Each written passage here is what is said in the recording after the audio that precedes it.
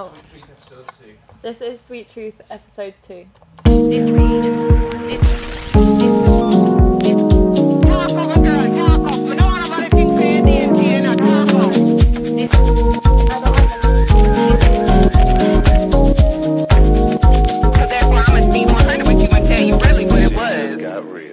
Hello everyone, welcome to Sweet Truth episode 2. And let's introduce our guests today. So we have an unusual guest today. Emma. Hello. Are you very happy to be here, or was this voluntary? I'm usually on the other side, but got to do these things, haven't you? Yeah, I think she's an important voice to speak today, so we've got a treat. And hello, Rosie. Hi. How are you? Good, thank you. Nice to have you today. I'm looking forward to this. So, I promise you it gets better, I promise you. So you're both photographers then. Tell us a bit about your work. We'll start with Emma. So it's mostly fashion. Do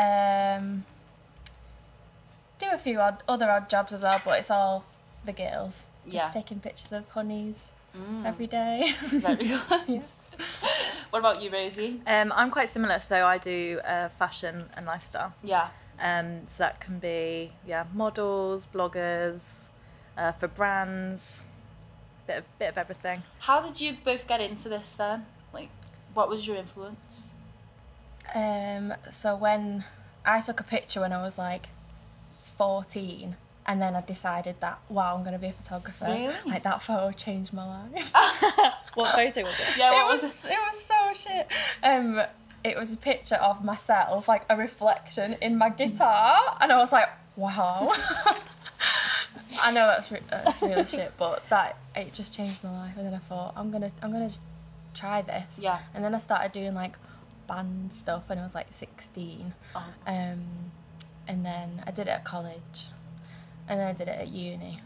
So I've always wanted to do it. Like I've never wanted to do anything else. Did you start off doing music then?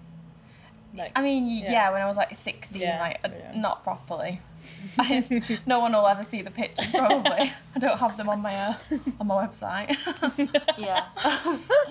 How did you start out then? I don't know. I think I always used to take photos of friends, and I always had a camera with me, and everyone would get really annoyed with me because I'd just be taking photos all the time, and then I started, which I guess is carried on because I still like taking pictures of portraits and people rather than landscape or anything like that.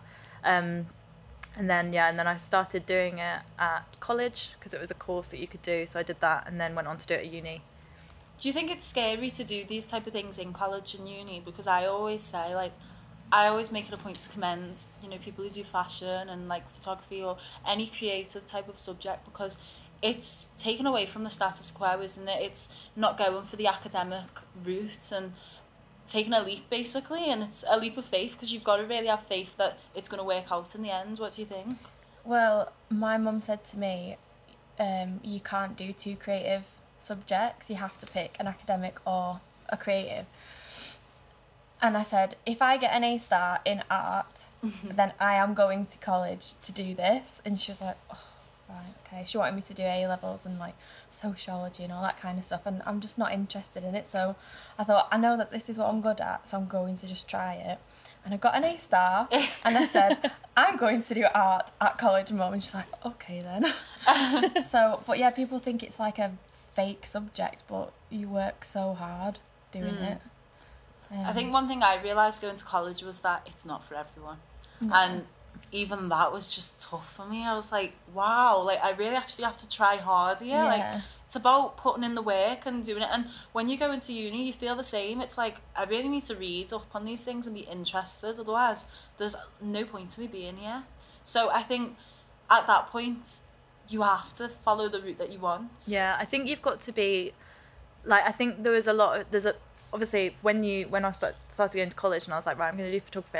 I did photography, art, drama, and then I did psychology because I really liked the mind and how people thought, but I didn't realise how mathematical it was going to be. So I got a U in that, dropped it, even though I tried, still got a U, dropped it, and then just stuck to the more creative subjects. But I think not everybody on my course, a lot of people were either there because they really wanted to do it and they're really passionate about it, or people were there because they saw it as like an easy subject that they wanted to pick because they didn't want exams. It's frustrating though, isn't it, as well? Like, it's hard work. Yeah. And like you say, like, it's about, I know you said your first picture was the reflection in the guitar, but that shows the creative side of you as well. And if you don't have that, then do you think creativity is like a big part of, you know, being a photographer? Oh God, definitely. I think I always say you're either one or the other. Obviously you've got to be a bit of both, but like, I'm not very technically minded, whereas some people are really technically minded but then don't really have the same eye, so they're not as creative. Yeah, definitely, I'd agree with that. I don't know why, I feel like most male photographers I meet are more about the technology, or they'll be like, oh, have you seen this, blah blah blah blah blah, and I'm like, no. Why, what does it do? And they're like, oh God, you need it, like I can't live without it, and I'm thinking, oh my God, maybe I'm not very good because I don't have that. But I think it's like you say, like people are either technical and they're like geek out over the gadgets, or they're creative. But I do find more females are more creative with it than males, but then that might just be who I've met, who I've crossed paths with. Are you both freelance then now? Yeah. So how did that start out? Because that in itself, as we said, you know, there's a lot of parts in this where you have to really be faithful and just have some belief that it's going to work. How did you take that step? So I used to have a full-time job as a photographer, being like taking pictures of shoes. It was for Lamoda. Do you know Lamoda? So I used to work there, and then I just found like how my creative brain was just kind of disappearing. So I said, do you mind if I go part-time or freelance? And they still wanted me to stay with them, so I did. And then I started at Boohoo as freelance, and then it just kind of went from there, really. I built up my confidence and my knowledge at Boohoo, really, and then just carried on from there. Yeah. You've got to find your own work, which is a big thing, really. It takes, I've got a spreadsheet, and I'll write all the brands in there that I want to contact. I do that. It takes days though, doesn't it? Like collecting them, I'll screenshot them on like Instagram, and then I'll add it to my spreadsheet, and then just email them all. On my spreadsheet I've got like a list of when I last contacted them, and then a comment section on like roughly like, you know, like what they said. If they're like Respond. maybe soon, I'm like, email again. And then I like write how, like, when the last time I was that I emailed them, so then if I do come to a quiet patch of work, I can just go down the list again and kind of know where we picked up from last time. So the onus is sort of on you then when you're freelance to find that way. I think you've got to be so productive with it. I think one of the worst things I did is I got quite complacent with it. I had like a good list of clients. I was really busy all the time. And then, you know, like I think, you know, Brexit, stuff like that, like people stopped booking as much, and they were being maybe a bit more cautious about costing and stuff. And I think it was beginning of this year, I went quite quiet, and I was like, oh my God, but it's because I panicked because I hadn't been keeping on top of my emails of new clients, and I just started relying on people that were booking me regularly. So I think you've got to constantly, even when you're busy, find time to contact new people, just in case. Yeah. Because a lot of brands will decide to then get a full-time photographer instead, and then you're gone. Yeah. Do you find it hard to, like, so say if you are actually, like you said, when you were working in Lamoda, do you think it can sometimes compromise your job if you want to do freelance and, like, you know, be a little bit more of a floater rather than just staying employed? Yeah, I think so. I mean, I've never had it because I've never gone back and freelanced somewhere where I have worked. But I've been in companies where, you know, they won't then employ that person as a freelancer because that person's been to maybe competitors and things like that. So brands won't want one photographer hopping between competitors. So you've kind of got to be careful on that. Yeah. Which one do you prefer then? I mean, I'm guessing that you probably prefer being freelance. Definitely freelance. You're both freelance. But Definitely. have you had any experience with, like, being employed? So when I graduated, I moved down to London, and I was freelance for a bit, and I was doing studio assisting and assisting photographers. Then I got a freelance job at a kids clothing company, and was photographing there. And then I moved to Jack Wills, and I was freelance there in their, I was full-time there in their studio. And then I had the same thing where I just felt so compressed creatively, and I was getting so frustrated with not having time to test or to really enjoy myself, and just being controlled of what I was creating, and it didn't suit me. So then I went freelance in London, and then I moved up to Manchester because I wasn't sure what was up here. So I was freelance in London then for like maybe a year and a half, and then moved up to Manchester. But I didn't want to just be freelance up here straight away because I wasn't sure what was up here. So then I got another everything. Apart from, well, now I know. Yeah. There's so much up here. Yeah. So then I got a full-time job again as a production manager. So I went into something completely different, just so I had a secure amount of money, because obviously when I left London I had no savings. And then I just couldn't hack it. I can't hack doing the same thing every day. So boring. I just can't. I need to meet different people and not know what I'm doing next week. I have to. Yeah, I think it's nice being a freelancer because you can go into companies. Yeah. You don't have to deal with their politics. Yeah. And you can just come and you just go. Yeah. And you can get the gossip. Yeah, get the gossip. Yeah. Meet, like have a nice girls. chat. Yeah.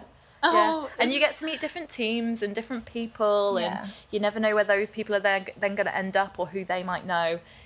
Yeah, most of my jobs have come through like meeting new people on jobs. Like a makeup artist that I'm friends with, she always says, "Oh, Emma, are you free on this day? My friend needs a photographer." So I think who you know. Word of mouth and who you know definitely. is so important. Like communication between new people that you meet. And I think you've got to remember as well that you can go into a company and you can be working there for only one day, and you need to make a good impression. Yeah. So if you make that good impression, that will last so much longer than if you work for a company for ages and get really sick of it and don't necessarily give your best every time you go in. Whereas I don't know about you, but I find every time I freelance somewhere, I need to do my best because you have to impress. You have to impress every time you're in. I often say this about brands who have got full-timers, they won't work as hard as a freelancer because I want you to book me again. So I'm going to do my best job. And your full-time people might not work as hard because they've got the security of being able to go into They know what they tomorrow. can get away with as well. Yeah. Isn't that funny that like you don't imagine yourself though full-time somewhere? Because if you think about like the conventional world, everyone else out there, the majority of people, all they do normal jobs. Yeah, they just go to work, they see the same people every day, they do the same thing, come back home after the same hours in the same place. Like people like yourselves, like almost dread that type of idea that you just want to feel like you're doing something new all the time, and it is nice. I definitely feel that as well. It's so nice to just get out and explore, and I think it's so hard sometimes you do feel very squashed as a creative person. I think it depends on your personality. Like personally, I thrive on not knowing what's coming next. Like I like the rush of panic when I'm like, I haven't got anything in next week. But I'm like, oh my gosh, because it always comes in. Yeah, it always works it's like out. You have a doorway, like a gateway, and if I feel like a little bit of panic, I just think, oh no, I've not got any jobs booked in, and then I'll get an email, and it's like, how did you feel my panic? Yeah, something always works out. Have you ever not been able to pay bills or do you ever worry about that? No, but I think you've just got to be smart with it as well. Like, you know, don't spend all your money when you get it in. Put some aside. Like, try and build up a bit of a fund so you've got enough to fall back on if you go quiet. Yeah, and things December, like that. January. Yeah, you get to know your quiet months. You save your summer jobs for times like this when it's a little bit quieter. Do you think it's a bit quieter now then? Last December for me I had like 2 days I think in the whole month, which I was quite glad for. But this year I've been really, really busy, but I haven't got anything booked in for January yet. So. Well, what do your days look like anyway? What's like a typical day in a photographer? Because I think a lot of people overlook the work that photographers do. And it's a lot more hard work as well than you think. Like, it's not just turning up. For me as a model, I just have to turn up on set that day. I'll do my stuff, and then after 6 o'clock or 5 o'clock, I'll leave and I go home, and that's it. Yeah. But I think for you, you have to make sure you're looking great. Yeah. So that's like a full-time... Go straight to the gym. Yeah, that's a full-time thing anyway, because you need to make sure your skin's nice and your nails are prepped and da-da-da, whereas when we have our day, I think we have the hardest job. Yeah, I do. In a studio, 100%. Yeah, 100%. Because I feel like sometimes I feel like I don't even get a minute's break because everything I'm doing, I have to be doing something Constantly that on I'm... it. Yeah, constantly on it. If you're doing e-com, like most places, you're doing the shoot, then you're doing the selects and you're renaming and da-da-da, and it's like a constant thing, whereas the makeup artist, it might just be chatting away, and I'm just like, please don't speak to me because I'm really trying to do this. That's what I find really hard as well, actually, sometimes on set. Like, so I'll have so much I'm trying to get done, and like I'm thinking, right, have I done this? Yes, I've done that, and there's like codes going through your head, and it's then being able to like not miss out on the conversations that other people are having, and not looking rude and looking like you want to be a part of the conversation, but still kind of like desperately trying to make sure you've got everything I just done. say, sorry, I can't speak right now because otherwise I'll do it wrong, and then you'll have to be waiting for me because I've messed up. How do you work out like your rates and things? Because like personally, I would not know how much I cost for this and that. Like, it's so hard. I'm so grateful to have an agency for them things. I would love an agent. Yeah, same. There aren't really any in Manchester. And no. I've thought about getting one in London, but I'm getting quite a few jobs myself anyway at the minute. So if I feel like I needed to, or I feel like it would help me, then I would eventually. Do you ever feel like you're being taken for granted or taken advantage of by clients sometimes because of that? Well, you just don't have protection as a freelancer, so you just have to make sure you're on it and you know what you're saying. You've got everything written down in an email, so it's nothing's like over the phone or being said face to face. So you've got your backup in case you might need it for. Have you ever needed it? I have needed it. You have? Yeah. Yeah. Can you tell the story or? Sort of. No name dropping. Not.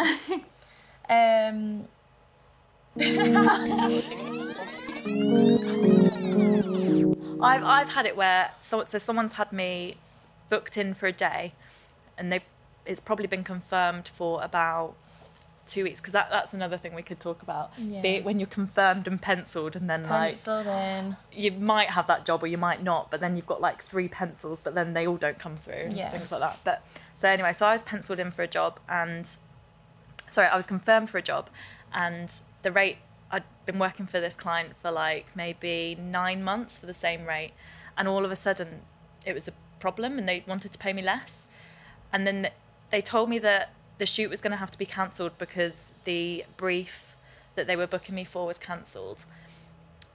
And then when I said that they're going to have to, because it was the night before, I said, well, you're going to have to pay me a full day rate now anyway, because it's too short a cancellation notice. And they said, okay, well, fine, we've got this little brief, but we only want to pay you, a third of what we were going to pay you, because it's a smaller brief, it's just for social. And then when they sent the brief through, I was like, oh, that was the brief you originally booked me for? You'd already sent it through? So then they tried to book me for the same thing, but for like a third, and I was just like, no. You've been working with them for 9 months as well. It's just like, have some respect. I know. I've given you your creator for 9 months, and now you're just going to try and... Do you think that's awkward as well? Like, yeah, it is awkward. Because you have to really fight for yourself as well. Like, I could probably let my agents like argue it out with the people and turn up and still be best friends with everyone, but you could be probably like... I think it's just, you have to be professional about it, and you have to know where you stand. And you've got to be nice as well. You've got to know your worth, and you've just got to politely say, I'm really sorry, like, that's just not going to work. Like, if you're nice, then there's no way that they can come back and, you need to be nice but not be taken advantage of, basically. There's like I think a fine line where you can kind of just about balance it. Do you think that would be your advice to any like freelancers or photographers that ever get into that position then, to just maintain how you should be treated. And yeah, I think you've just got to know your worth, be confident in yourself and what you're going to give that company, and just have adult conversations. Like, make sure that you're kind of really professional about it, and you've, like you say, got it all backed up in an email, all the conversations and things like that. Even if you've had a conversation on the phone, then email that company and just say, hi, just to confirm what you said on the phone, this is the agreed rate, blah, blah, blah, blah, blah. And then you've got it all there, and you've got yourself covered. It's so important to have everything written down. Do you ever find like difficulty in like estimating rates and things, and then probably realising that the editing that it's going to take is going to be crazy? I do that so much. Yeah, I undersell myself a lot, Me or too. I'll think, that doesn't sound like that much of a big job, and then I'm like, oh shit, it really is. I think what I've done is just it's just practice. Like, I've started to know just to go maybe a little bit over what I probably would cost the job, because then in the end it will probably balance out. Because you always get to a shoot and the client's always like, oh, do you mind just doing this, or do you mind just doing this, or actually we're going to put these images here, and you're like, oh, that's not quite what you originally said. So I think you've just got to like think of the cost of the equipment you're using, the time it's going to take you, and just estimate as best as possible how much you need to charge. The equipment is a big one as well. Like, I didn't even think of that. Like, how much do you actually spend on equipment, do you think? It's thousands. Thousands and thousands and thousands. Wow. Well, even a camera is like over 1,000. So it's... Yeah, I think mine is probably about, like, with lenses and everything, maybe 2.5. Yeah. How do you start out? Like, if I was to say, right, I'm going to become a photographer now, I mean, I wouldn't, but if I was, where would I start? Would I buy a camera and that was it? Like, how did you figure out what equipment you needed? And I think because I knew I was heavily interested in it and invested in doing it for a long time, it was okay to buy a good camera eventually. But I didn't start out with the best camera. But obviously, because I was only like, 16, 17 when I started photography, you didn't need the best camera. Like, I didn't need the best camera then. But if you're starting out now, I think just practice until you get to know which brand you like. You might like Canon, you might like Nikon, and just don't don't go out and just buy the best camera, because that isn't what takes good photos. It's the person behind it. What is it that people look for in photographers, do you know? Because, like, it's funny how you say penciled in and all of that type of stuff. I thought that only happened to models, and I don't know, like, what do they actually, how critical are they of your work? It depends on the brand. Most people will book you because they already know what you do and they like how you shoot. I've never really had anyone say that they didn't like the images or that they weren't happy, because they booked you for a reason. Yeah, people, I think that's why you've got to have such a strong portfolio and show in your portfolio what you want to be shooting, because that's what people book you from. Yeah. So I've probably had jobs where I've not put them in my portfolio because although it was a good job and I really enjoyed the job and I liked the brand, the pictures they wanted aren't what I want to represent myself. Yeah. I think everyone has that moment, don't they? That, you know, shooting and test shooting is great, but if it's not your style, there's some things that you can't put in your book, and that's just how it is. Sometimes it's just a job and just that. Yeah. Well, most e-com jobs or like smaller campaigns, that they're just paying your bills, unless it's your vibe. So sometimes if I do a shoot, I'm like, oh my gosh, I really, really love that shoot, and I'll just plaster it all over my Instagram for as long as I possibly can. I loved your red theme when you had it on Instagram. Do you remember, like, the colour themes? Oh yeah, that was really good. That was like my... I had a yellow one as well. Yeah, I loved the yellow. People were really into that, but I just could not be bothered to keep it up. That must be such hard work, because you have to... Were they test shoots that you did that you... So I'd gone out of my way to like get on red styling, yellow styling, and then it just got too much and I just couldn't be bothered anymore. I thought, I know, I'll have a life instead. Do you feel as conscious as like other people do, like models and makeup artists, about your Instagrams and like no, not pictures anymore. and things like that? No. How has it changed? I don't know. I used to be like, oh, I've not posted today, I need to post something. But then I realised I was just filling squares. Like, I was posting something for the sake of it, and it didn't mean anything to me. It's not good content. No, so I'd just rather not. Yeah, sometimes quantity doesn't like equate to quality, and that's something that I've been wrapped up in for so long. You're encouraged to post so much, but if it's no good, then no. I think if your website's strong enough, then that's fine. So I just, whatever test shoots I do that I really love, I'll put them on. Any jobs that I really love, put that on. But then as long as your website's strong and your Instagram's got your vibe, that's fine. Well, let's talk about our achievements then. Rosie, what's your biggest achievement? Oh, I don't know. Let me think. Are we going to name drop here? I think what a moment for me where I was like, this is cool, is I was shooting a campaign for Hackett, and we were shooting at the top of the Tate Modern in London. Oh, wow. And I was like, this is quite cool. Yeah, when you have those moments and you're like, is this my job? Yeah. I was like, I'm getting paid to do this. Yeah. I think when you travel anywhere, like, it's so nice. Like, I think this year I experienced my first, like, international jobs. Yeah, you've been smashing it. Yeah, they didn't seem to stop, and I was like, wow. When I saw that you were in Paris with Miss Guy, I was like, oh, yes, girl. That's so cool. That was just like, oh my, like, do you ever feel like that when you get confirmed for something and you're like, no, that's not real, like, no, Yeah. like. I think it's when a brand you love wants to work with you and you just think, that's cool. yes. It's amazing to see, like, your dreams and, like, your goals, like, crystallise in front of you then and just become real. Like, it's crazy, isn't it? Yeah. I think mine would be, I've just been to Milan last week, and the fact that I was there with my friends and I was working, like, it doesn't feel like work when you're with your friends, and we just did such a great shoot with great girls, and I thought, this is a really cool The job. pictures looked amazing. Thanks. And, like, your stories, it was just like, I want to be in that party. And it was really just, it was just weird. So what are our hopes for the future then? What else do you want to do? As if you haven't already got it good enough. I want to do more arty stuff. I want to go back to when I actually created projects for myself, because that's the stuff I'm passionate about. It's hard to keep up with, isn't it? Yeah, because I used to just shoot all on film, and I just want to go back to that because I've become a digital girl. And I think 35mm Emma was so much better and cooler. So I think next year I want to do way more test shoots and stuff like that on film and get my arty vibe back. What about you, Rosie? I don't know. When you first said that, I thought, I want to shoot a Gucci campaign and I want my work in Vogue. But that is really, that is like shooting that's right up there. But that's like my life ambition. So that's hopefully, might not be next year, but hopefully in the next couple of years that will come up. Gucci, if you're listening, or Vogue. We've got Rosie, and we'll get a hashtag. Get Rosie Gucci. It'll happen. Dream, believe, achieve. Yeah, exactly. And that's what you've got to finish on, isn't it? Like, I think that's a good note to finish on for everyone. Like, don't ever think that you're aiming too high, because it's not.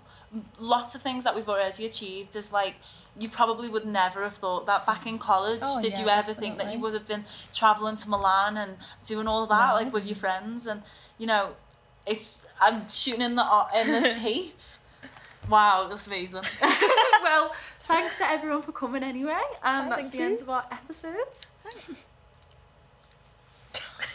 Lol. So therefore, I'm gonna be 100 with you and tell you really what it was. It just got real.